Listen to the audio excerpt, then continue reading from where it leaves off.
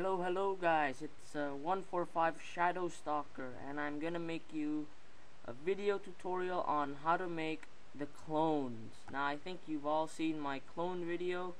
If you haven't, you should go check it out. It's in my channel. Sorry, I'll put a link to it later, but let's get started. Okay, for the clones, just import your media. Let's see, desktop. I'm gonna import mine. Videos. Okay, so unlike all the other videos I did, you don't really need to insert any video track, like insert clips above or below another. You'll do that later, but now first thing for the clone is you're gonna have to do the splitting. Okay, so you can see that I have all that blank space, and it's just a waste of time. You can split it by clicking S, delete it, and that's where I want to shoot. And you want it to be in one video. Yes, it might look weird, but you do want it to be in one video. And you can see that this is where I sort of got in. So you have a preview of it.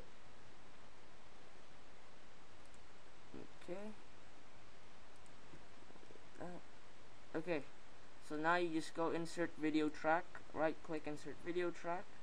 You put your clip of this one above your other one. You can do it the other way around. It doesn't really matter. What you want to do next is you go to event pan crop. Okay, so there you can see I have my video here. What you want to do is you want to go to see this over here where my cursor is.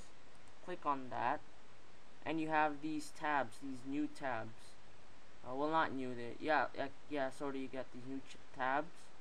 You want to click the anchor creation tool. It's like the first ink pen. And you want to mask it around. Let's say I want it to be here, and it's very simple on doing stuff like this. You can do it. There you go. If we play the clip, you can see that I appear, and you're basically done. That is basically how to make it. Now we're not exactly done yet. You want to go to this feather type. You want to go to both. Click the feather percentage. I'm gonna make mine go to 15. Now see that it got rid of the outline, and now it's like looks more realistic. You can add anything. This is basically the simplest way, and that's all you need to do. So just remember that you need a masking tool. That's the most important tool. And I'll see you guys later. Bye.